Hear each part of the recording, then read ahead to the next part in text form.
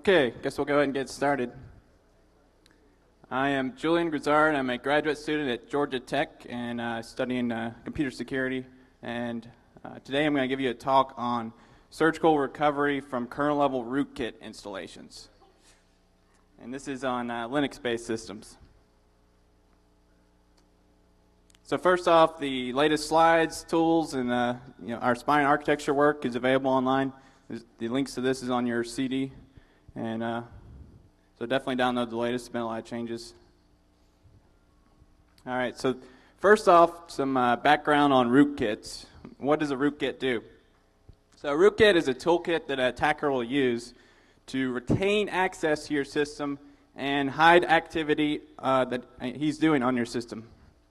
A rootkit doesn't give you access to a system if you don't have prior access. You have to exploit the system by some known vulnerability or something you figured out, or social engineering or whatever. And then you will, the attacker will usually install a rootkit in order to come back into the system at a later point in case the password changes or his vulnerability is patched. So how many people have personally had experience with a rootkit installed on a system they administered? We got some people. Oh wow, we got lots of people out there. Interesting. And so what is the recommended thing to do when you get a rootkit installed on your system? That's right, format and reinstall. So I'm actually going against that grain. I'm saying, okay, maybe there's more efficient ways to recover from a rootkit. I mean, what if you got a server that every minute of downtime costs millions of dollars? I mean, how can you format and reinstall that system? So we're going to look at different ways to recover from a rootkit. So first off, I want to give you guys some background on operating systems, because what a rootkit does is it replaces parts of your operating system. So it's important to understand how an operating system works in order to understand the design of rootkits. So this is a monolithic operating system. That's just a fancy term for this particular architecture. This is Linux, looks like this. Windows, all the Windows look like this. Most systems look like this.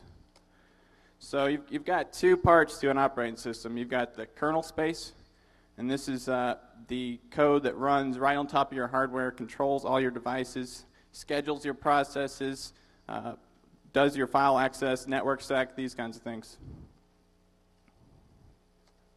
And you have user space. User space is where the programs that you really care about run. So P1 could be your word processor, P2 could be a ls bash command, and so on and so forth. Now I want to give you a contrasted operating system design that I'll come back to later, but I just want to give you a preview and compare and contrast to current OSs. This is the microkernel operating system design. The difference here is you have a very thin layer for the kernel space. You have minimal, only code you have in the kernel is the minimum amount of code needed to guarantee isolation among processes and that kind of thing.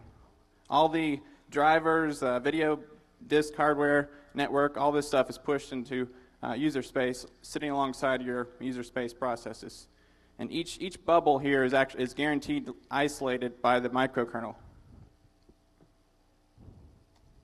So what guarantees this isolation? Well, in the Intel x86 architecture, a lot of you have probably heard of this ring architecture, where you have level 0, 1, 2, 3. And it turns out modern operating systems only use two levels. They use level 0 for the kernel, which gives you unlimited access to the hardware.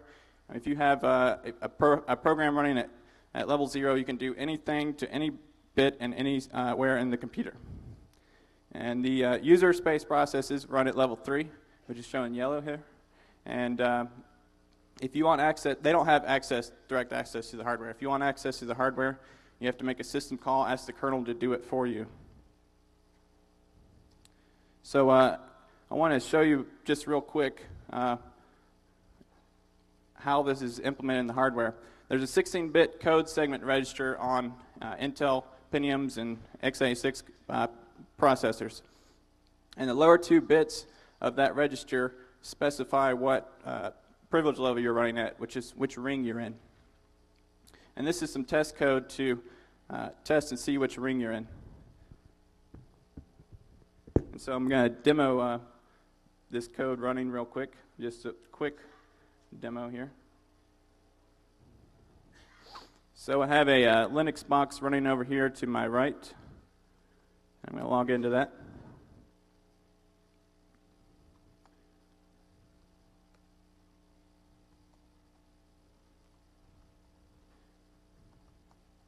All right, so I have this get CPL program that gets your current privilege level, and it returns 3 because I'm running a user space process forking off the command line. Now let's check out the kernel.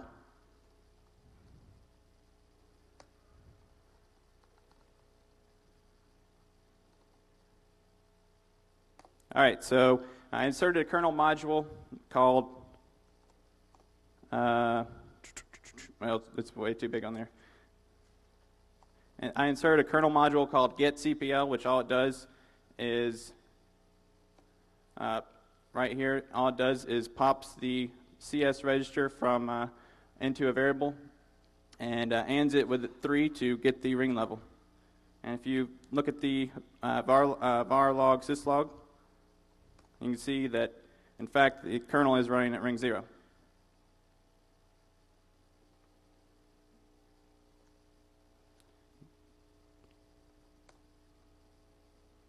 All right, I'm going to get my next demo set up, and we'll go back to the presentation.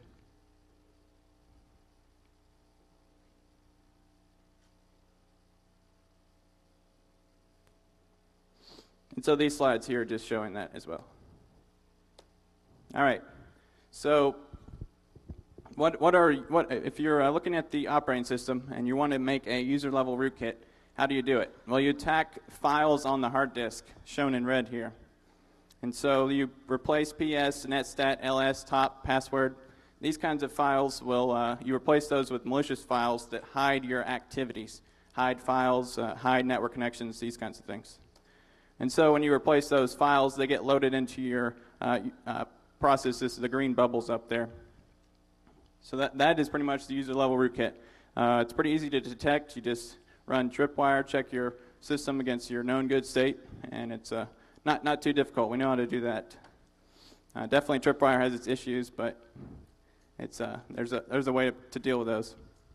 Now, kernel-level rootkit attacks, they modify the running kernel code and the running data structures, which is this block shown here in red. So anything in there is suspect to being attacked by a kernel-level rootkit. And all a kernel is a running program on your computer. So in essence, these kernel-level rootkits are modifying code on the fly and redirecting that code to malicious code. In particular, the system calls is the gateway from user space to kernel, and that's a good target, and the virtual file system. And I'll go over those 2 examples. So first, I want to go over a system call and why that is the most popular attack target for kernel-level rootkits. So it's important to understand how a system call works in order to A, detect that the system call has been tampered with, and B, recover from it. So what happens, what do you use a system call for? Okay, say you're a user process and you want to read files from a hard disk. Then you can't do that directly because you don't have access to the hardware. So you issue a system call to the kernel to open, read the contents of those files, and so on and so forth. So, for instance, let's say we have a sysread system call. What happens?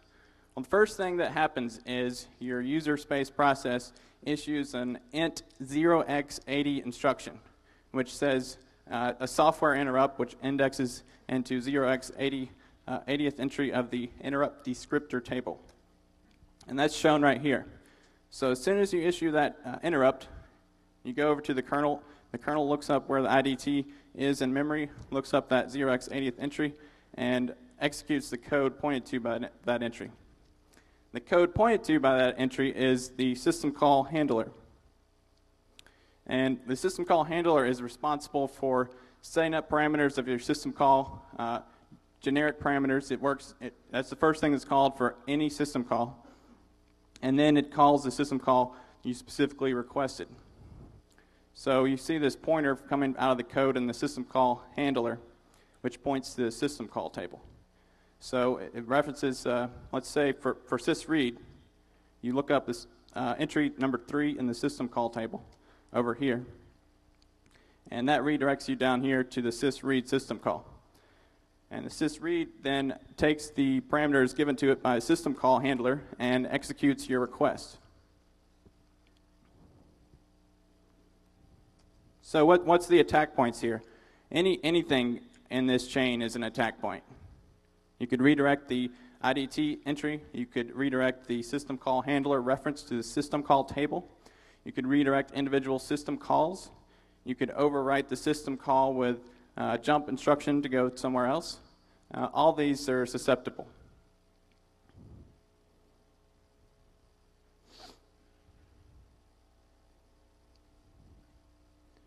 So how do you recover from this system call attack? Well, here's the algorithm. It's basically installing a new system call table into the running kernel. This is exactly what a rootkit will do, in fact. But we're going to use a good system call table that has known good state. So the best place to get that is to keep a copy of your kernel on another disk on safe storage, and you can rip out these system calls using what I did was modified GDB to get that code out. And so it's pretty simple. You just, well, it's somewhat simple. It is kernel stuff, but basically you copy each system call into kernel memory, and then you create a new system call table pointing to all those system calls, and then you can set the handler to point to that system call table. And you can go full blown. You can, if we go back to this picture, you can set this pointer right here, which is on the left for you guys, and you can point that to a new system call handler if you want, and that way you'll know the whole chain is correct.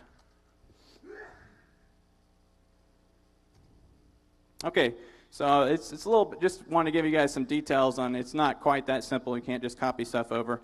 When you copy code around in memory, x86 code has these call instructions with relative offset parameters. So you have to adjust them, basically relink them into the kernel.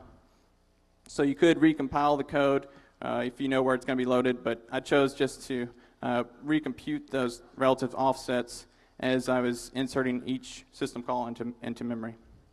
And you adjust the relative offset based on where it's placed in memory, because you allocate dynamic memory for it, and you compare that to where it was originally in memory, and you just subtract the difference. Of course, it's a little bit more confusing with the way the Intel architecture works, but that's the gist of it. So another thing is there's multiple ways into the kernel. I'll just give you some background. This is another tidbit of kernel-level rootkit stuff. Is you can insert a kernel module into the kernel and muck with a system call table, and that's one way to penetrate the kernel. Another way you can get into the kernel is through the dev kmem device file. This device file gives you access to the kernel memory as a file. So if you're a user space process, you can open that dev kmem like it's a regular file. You can seek to it, and you pass it a kernel memory address, and it seeks to that memory, and then you can read that data or write to it. Has anybody familiar with the Suckit rootkit from those people that have had installations on their computers?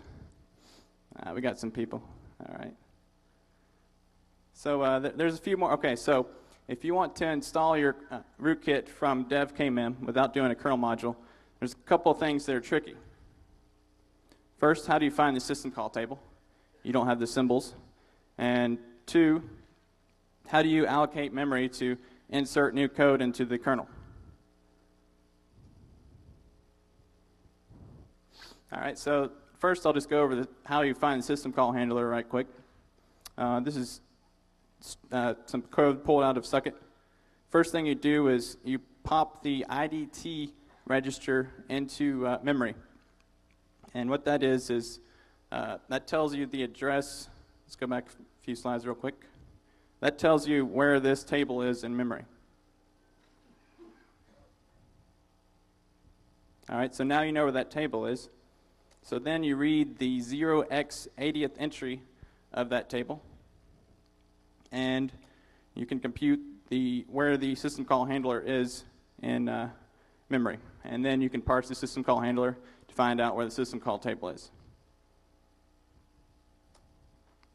All right, so how do you get dynamically allocated memory from the kernel from user space? If you write a kernel module, you just use kmalloc, but you don't have access to that code from user space. Well, the way Sucket does it is sets up kmalloc as a system call. So there's a number of unused system calls in the system call tabler. Sucket takes over one of those system calls and points it to kmalloc. So now you can issue system call 180 or something like that and pass it a size, memory allocation size, and you'll get kernel memory returned. Okay, so now I want to do my next demo.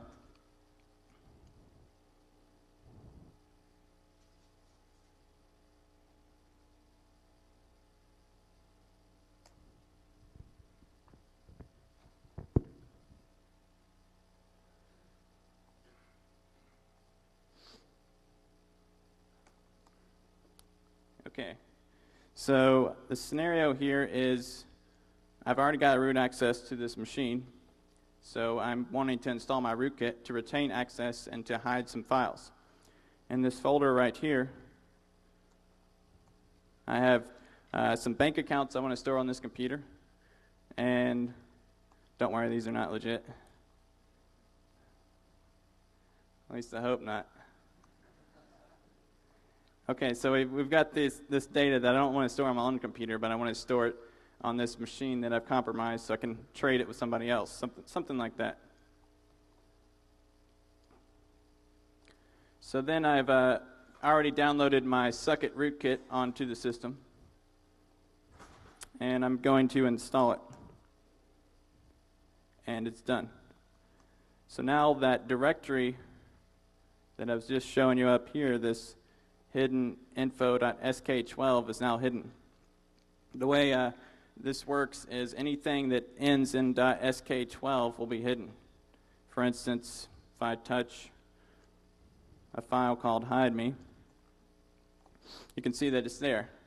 If I move hide.me to hide.me.sk12, it's gone. So, now I'm the administrator of this computer, and I believe I may have a rootkit on my system. So what I'm going to do is try and install a new system call table to see if there's any differences in the file system. Okay, so this takes a little bit of time because it's not optimized. It's good for demo though, because I can explain a few things. So what you see here is each little block of code, it's copying a system call into kernel memory. It issues a kmalloc for each one of these, copies it in, and then you see these asterisks, asterisks, asterisks, found, dot, dot, dot. It's finding these call instructions, and it's recomputing where they need to be relinked to and setting that. So right now we're at about 130 system calls that have been copied into memory. Turns out Linux has 255-ish system calls. And so we'll be through this here in a second.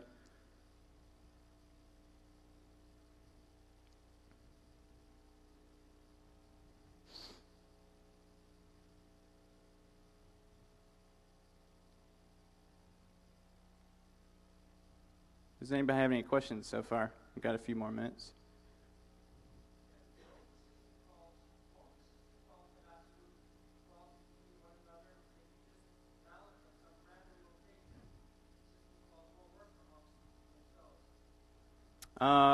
From what I've found, I mean, that's a possibility that they have absolute calls, but you could relink those in as well. From what I've found, they don't have absolute calls. How can you guarantee when you're copying your new section of system calls that copy is proper? Excellent question. I will get to that very shortly. All right, so the new system call table has been installed. Now notice these hidden files come back up. So as you can see, all Sucket was doing was redirecting some system calls. So we install a known good system call table into memory. All of a sudden, these files come back up.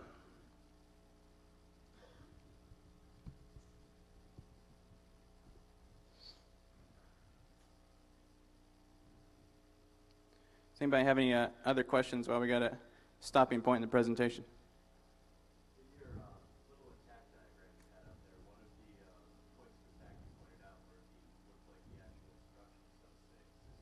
Mm-hmm.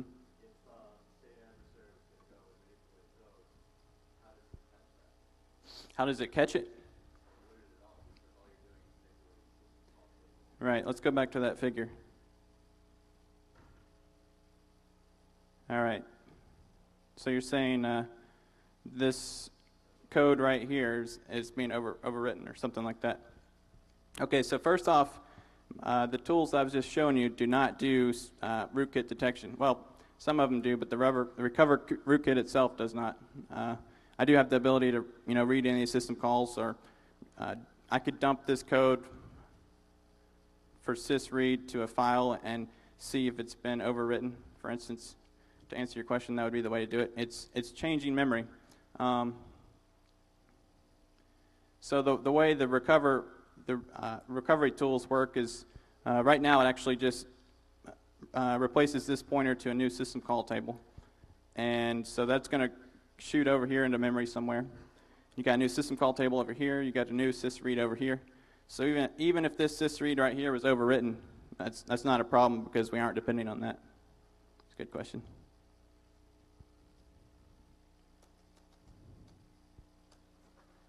Okay, so back to our gentleman's over here's question. Okay, so it turns out if you use dev kmem to modify the kernel, as I do with my recovery tools, or even if you use a kernel module to do the recovery, either one of these approaches relies on system calls to do the recovery. So there's an obvious problem here.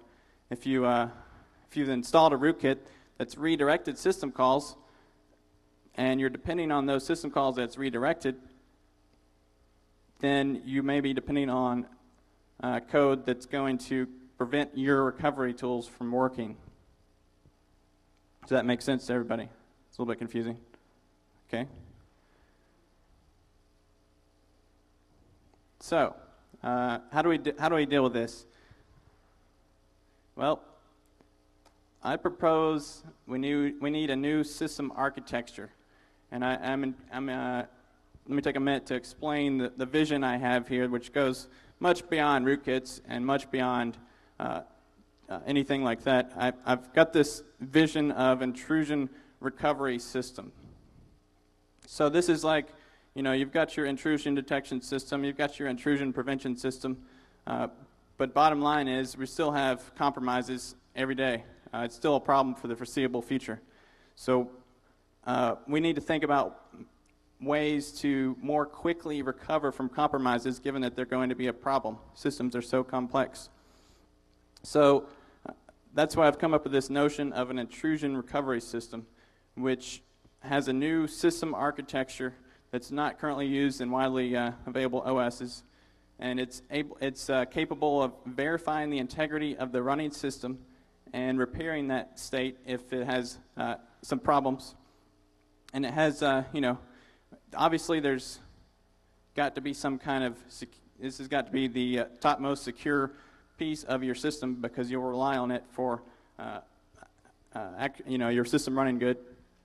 So you have to have some kind of way to store known good state for your system, because if you store the known good state in your system that is accessible by root, then that can be changed. So this new architecture supports these kinds of things. It supports what I call a state hold, which is kind of like a stronghold, but it stores your state instead. And it does these other things. And I'll go over, this is my research right now, so it's certainly in development. And I'm looking for any kind of feedback you guys have. It's probably got some problems, but I'll show you what I've got, and we'll see what you say. So back to the beginning, I showed you you've got the monolithic operating systems, and you've got these microkernel operating systems. Well, I want to go back to this microkernel operating system. Turns out this looks really good for security applications. If you look at the microkernel, it has about 20,000 lines of code that run the kernel. Compare that to the Linux kernel, which has on the order of 4 million. So we can hopefully better guess or better rely on the microkernel for correctness. Matter of fact, there's some research microkernels out there that try and formally prove that the microkernel is correct. These system calls to the microkernel, there's only 14 or so, just depends on the implementation, maybe on the order of 10. So you've got a small number of system calls that do basic stuff. You do IPCs, you do inter-process communication, you do thread management, that kind of thing. That's it, actually. All the hardware access, these kinds of things are pushed to user level.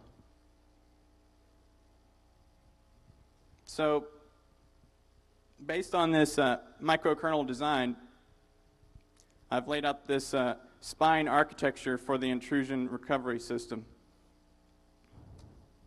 At the base of the architecture, you have the microkernel, which I'm using the L4 Fiasco implementation, which is developed by a university in Dresden, Germany. And on top of that runs the guest kernel, the L4 Linux implementation runs on top of that. So you can run a full-blown version of Linux on top of the microkernel. So you're probably more familiar with the term virtual machine than you are microkernel. Turns out these are very highly related topics. Essentially, the microkernel does the same thing for us. And so we have this guest kernel, which is L4 Linux, running on top of it. At the next level, you've got your user processes, and those run just like they do on Linux. You don't even have to modify them. And then over here on the, first, only Fiasco runs in kernel mode. So only Fiasco runs in that ring 0, and everything else runs in ring 3. That means even if you have root access on the kernel machine, you're not guaranteed access to all bits in the computer system. So on the right here, I have at each level a component of the intrusion recovery system. I call them L0, L1, L2, L3. And L0 is just the hardware. There's really no support for that right now, just except the ring stuff.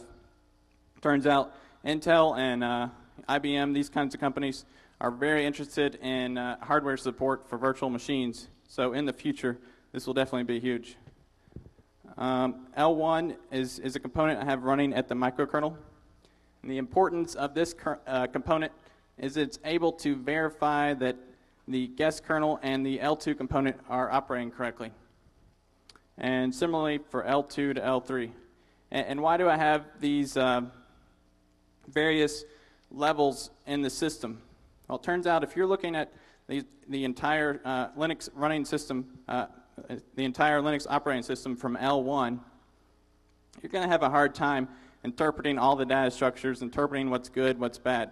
So it's much easier to run components in each level in order to understand the semantics of that level. And the vertical hierarchy is a way of guaranteeing that those components are not trojaned or stopped or bypassed, these kinds of things. So just there's a lot more details here. I just want to give you a few. I'll just show you the memory real quick. How does the memory work, for instance? So down here at the bottom, you have the microkernel L1, which owns all the memory. And it can allocate some of the physical, by memory I mean the RAM. It can allocate some of the RAM to the guest kernel, which is shown in red here. And you can see that portions of the memory are still owned by the microkernel, and the Linux guest kernel cannot touch that memory. And then in turn, the guest kernel, the Linux kernel, can map some of its memory to user space processes. All right, so this is the system. How do we attack it? So you can attack any of these things in user space. If you have root access, you have access to all of these components highlighted in red here. So again, the L2 and L3 components of the intrusion recovery system are suspect to attack. And that's why we need L1 to verify that they're operating correctly. So right now, I'm still working on algorithms to determine when L2 and L3 are operating correctly. So far, I only have monitoring the PC instruction counter and verifying the a hash of the code at L2 to verify that and check that the program counter runs in that code periodically. If anybody's got some ideas on other ways to verify, I would definitely like to talk to you. Okay, so now I want to look at another kernel-level rootkit target. So it turns out these same kernel-level rootkits will work on this new spine architecture. They will attack the guest kernel instead of the host kernel. So I want to go through another target to give you guys some more background on how kernel-level rootkits work. This target is the virtual file system. Now, the virtual file system in Linux is a wrapper that gives you access to all file systems in Linux. And so you can insert your own virtual file systems. If you have an ext3 formatted partition, then you insert that in the VFS, and you don't have to readjust your system calls to point to that. Everything goes through the virtual file system. Let me show you how it works.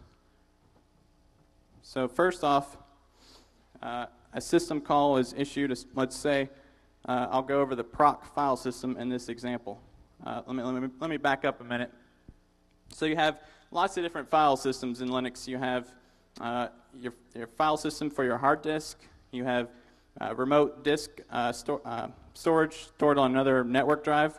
You have the proc file system, which is a file system built by the kernel and gives you information from the kernel, such as thread or task IDs, and so on and so forth. So if you want to, remember, if you want to get access to the file system, any file system, you have to issue a system call.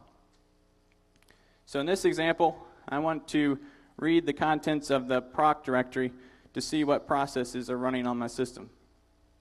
So first, my program will issue a sysreaddir. That sysreaddir indexes into the virtual file system, which then, and you've told it to open up this proc, some directory in proc. So the virtual file system knows, based on the path you gave it, where it needs to go to service your request. For proc, that's a special file system. It indexes into its root structure, and there's a lot of pointers in that root structure. The F_op stands for file operations, I believe. And so for the proc, you look up what are the file operations for that file system. And so there's a FOP structure, which is standard. And for each file system, you have to implement a number of function pointers. In this case, readdir is the one I'm going to highlight. So you've indexed all the way in here to readdir, and finally you get to the proc readdir code. And so that'll then return information back to your system call, and then return that information back to your user program. Okay, so what's the attack points here? Again, it's the same basic idea. Anytime you've got a function pointer, anytime you've got a reference, any code along the path can be redirected.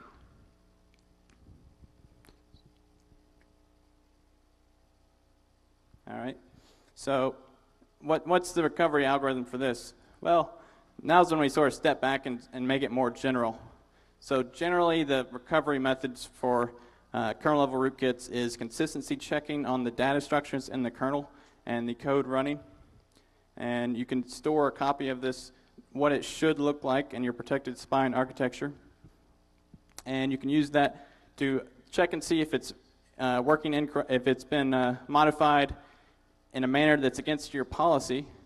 And if so, then you repair it back to its known good state. And the IRS can do this automatically. And that's sort of the vision, is you have this system that's constantly monitoring your computer for malicious rootkit installations. If that happens, it undoes the damage from it, and furthermore, I have longer term goals of, okay, so yeah, you've got a rootkit installed, you undo this damage, the attacker still got in your system somehow. You also have to figure out how he got out, kick him out, change passwords. It's more than just repairing the system. It's a lot more complicated. All right, so let's go for another demo.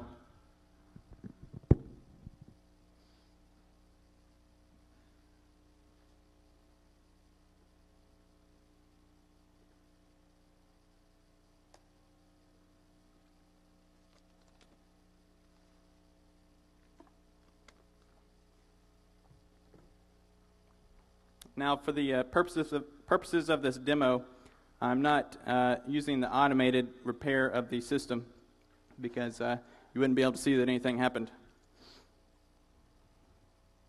But one thing I want to show you real quick is I am, in fact, running the spine architecture now.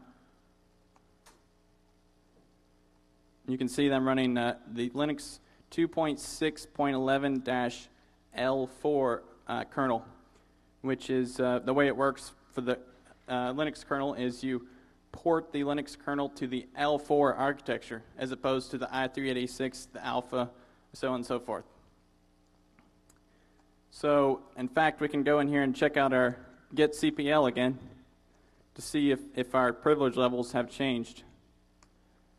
And so the user processes still run at ring 3, which is expected. And let's see what the kernel is now running at.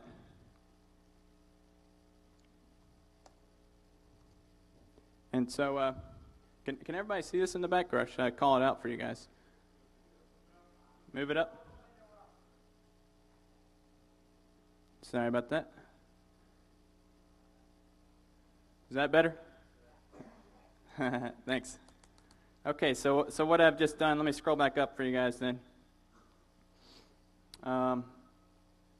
So right here, I just did the get CPL, and it returned ring 3, running in ring 3.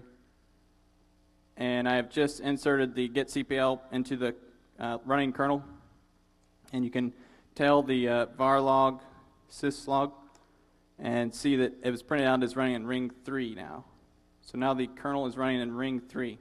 If anybody's out there is familiar with user mode Linux, it's a very similar concept to that, but it's much, much faster. In terms of performance, I'll take a slight venture.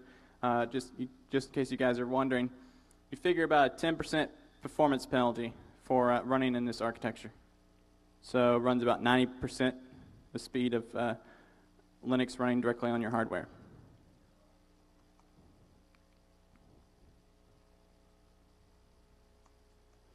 Okay, so for the second demo, I'm going to install the Door Next Generation rootkit. And this rootkit works on the Linux 2.6 kernel. And what this rootkit does is exactly what I was just showing you with the virtual file system. It redirects the virtual file system to malicious structures so that it can hide files and processes.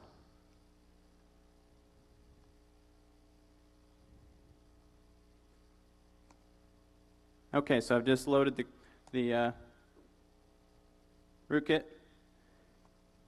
Notice first off that my door ng directory that I was just in is now hidden. That's part of the configuration. It hides whatever your rootkit directory is.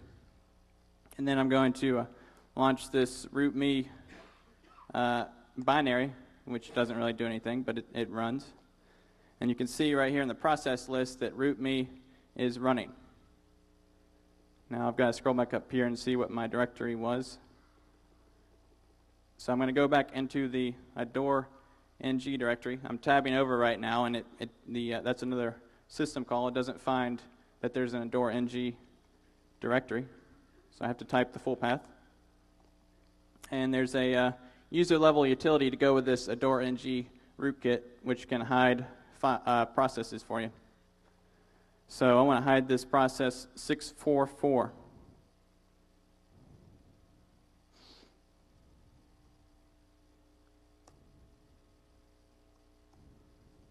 So now rootme's gone. All right, so now on the system, I'm going to put on my system administrator hat again. And I suspect that a rootkit's been installed.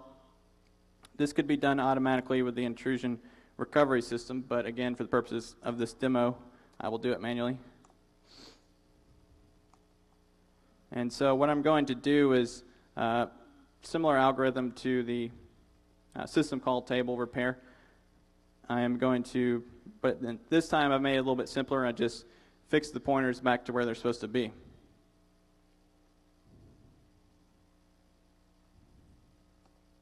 Okay, so I've just repaired the proc file system, and now you can see the rootme file is process is back, and you can see the adore ng directory is back. So in fact, we've been able to recover from these kernel-level rootkits.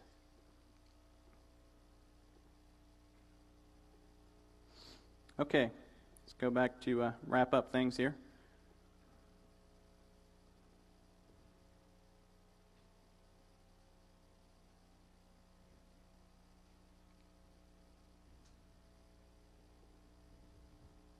All right, so I've shown you the ability to recover from some kernel-level rootkits and presented you with an architecture that's perhaps more robust and you can somewhat rely on for this recovery. So, I mean, definitely there's some limitations to this system. I'm still developing it now, so any feedback you guys have would be great.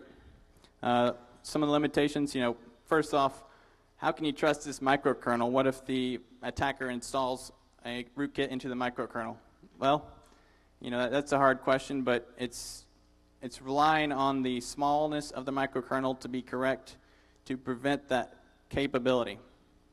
One of the things that some of you guys are probably thinking about already is, what about direct memory access, where you program a controller to overwrite the microkernel?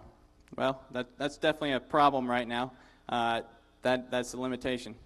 In future Intel architectures that support more better isolation, that hopefully will not be a problem.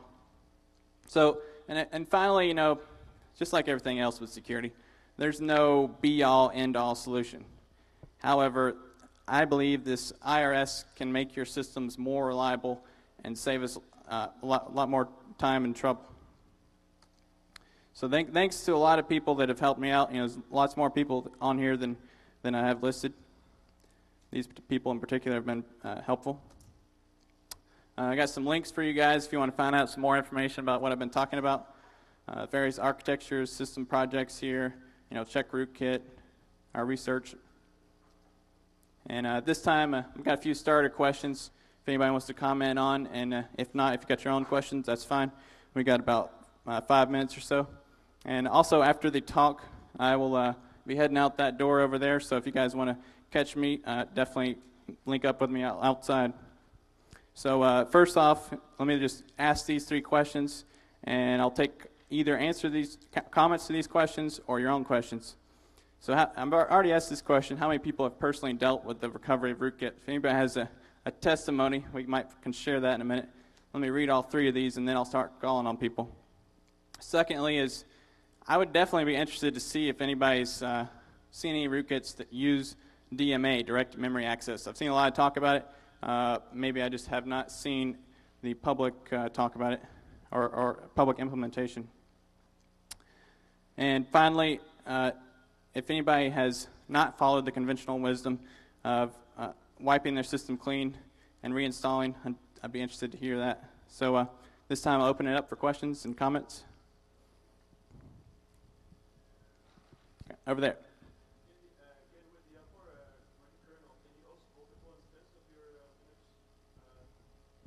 Okay, so the question was, with the L4 architecture, can you run multiple instances of your kernel? And the answer is yes. The L4 architecture is, in fact, pretty much virtual machine architecture, so you can run multiple instances of Linux.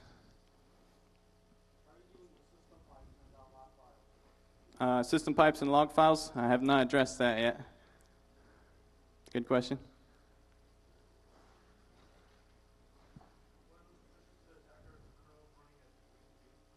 Certainly, but I mean,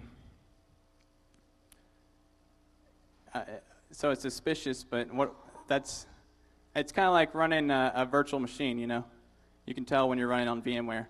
But, you know, legitimate systems run on there, so they definitely would be able to tell that it's not a normal system. Absolutely.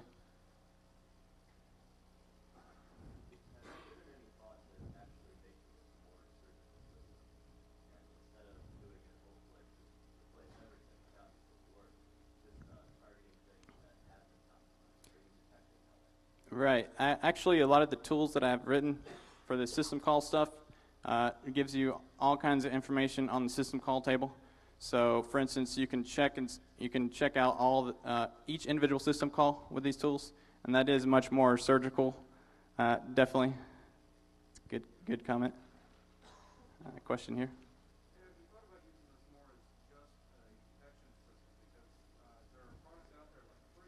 Yeah.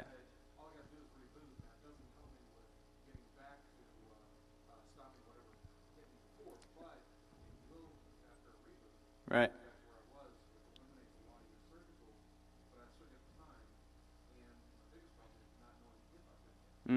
So the question was, this system would be useful just for detection, correct?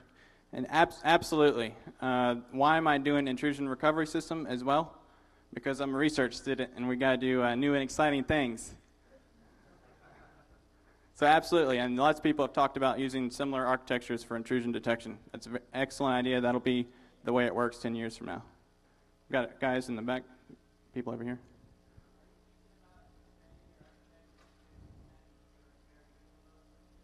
Oh yeah, absolutely. Matter of fact, I was going to do a demo on that for this presentation, but didn't have enough time.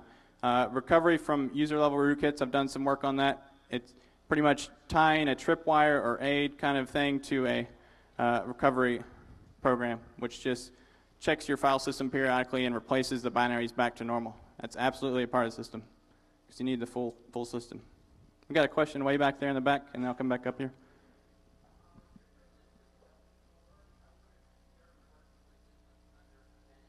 Yeah, that's an excellent question. So Zen is another very similar architecture. In fact, I got a link to that in the slides. Zen is very hot right now. It's a virtual machine architecture, open source. I believe it's England people are doing that, and it's very fast. Matter of fact, so Zen and L4 compete. I am going to compare Zen to L4 in my thesis to see which one would be better. That's just an implementation difference. Either one is certainly suitable. I just chose L4. We had a question up here, and then I'll quit after this guy.